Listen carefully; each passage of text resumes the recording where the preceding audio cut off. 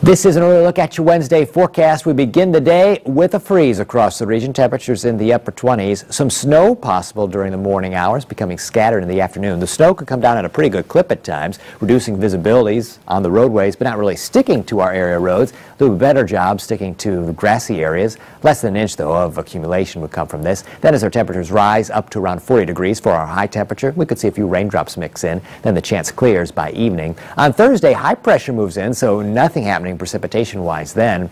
Temperatures, though, remain on the colder side of average, and by the time we get to our Friday, another system moves on by, giving us another chance at accumulating snow.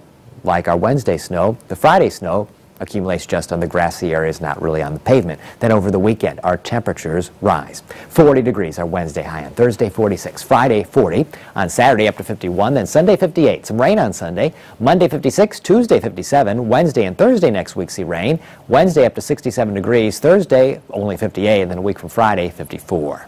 That's your latest forecast update.